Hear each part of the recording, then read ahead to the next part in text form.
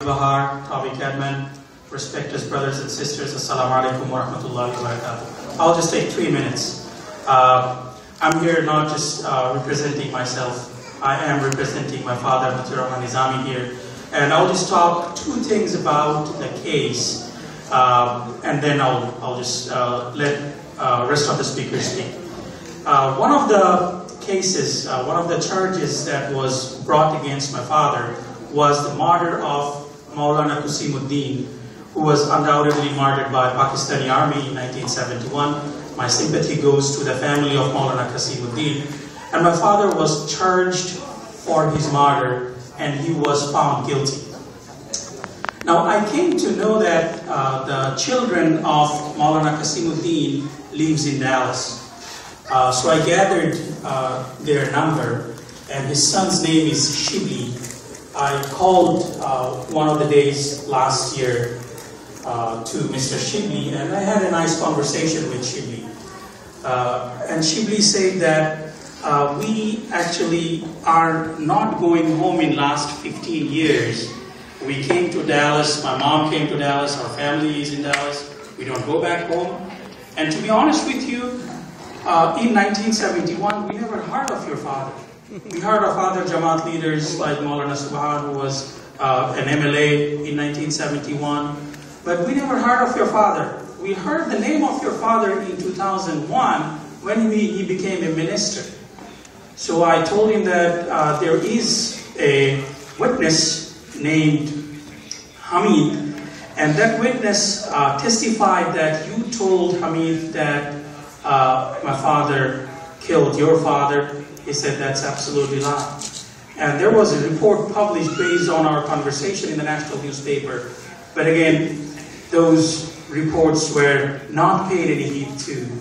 The hearsay evidence of somebody who is a political leader, who belongs to the politics of Awami League, his witness was taken at face value. So this is how this court is running. The victims of the family members are not the witness here. They are alive, but they're not the witness. The witness are somebody that has no relationship with the victim's family. Their only affiliation is just the politics that they're into. The second thing that probably all of you know, I spoke about that many times, also in the national press, but there was another key witness. His name is Nannu. And he was recorded to be saying that he was forced into this witness. He was kidnapped. He was said to be heard that he was kidnapped by Hrdb officials, and in the presence of Prime Minister herself and the State Minister at that time, Shamsullah Tuku, they forced him to comply with whatever they want him to say. Otherwise, his son will lose the job as a police officer. And if he delivers the witness, he will be given a loan of close to 1 million taka, which probably he would never have to pay back.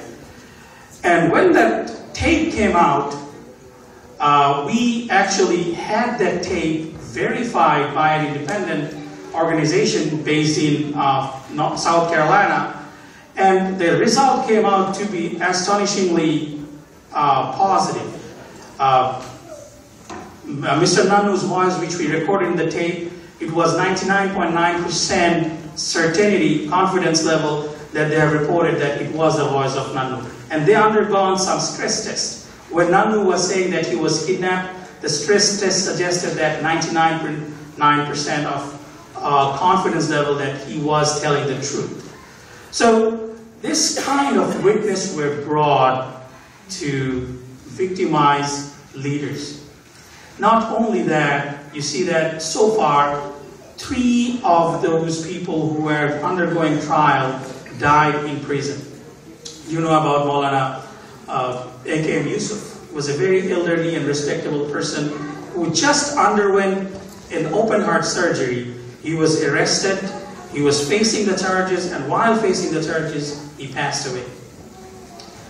Then you know about Abdul Alim, who passed away, and you know Professor Ghulam Azam, who passed away in the prison. So this judicial murder is going on. It's not just Brother Abdul Qadir Mullah, it was also those 3 individuals, and you know that Maulana Saidi is right now having very critical heart condition.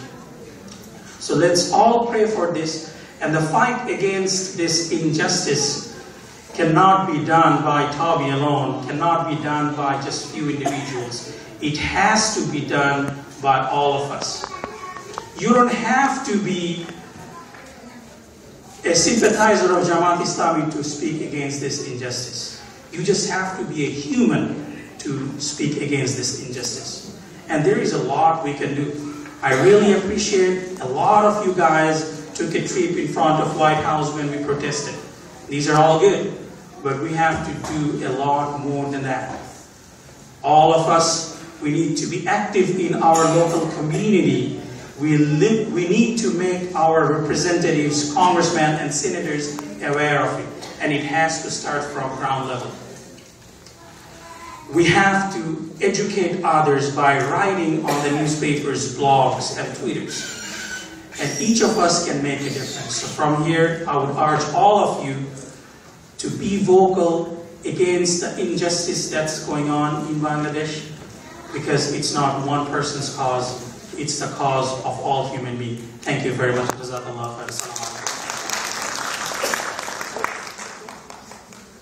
Our next speaker.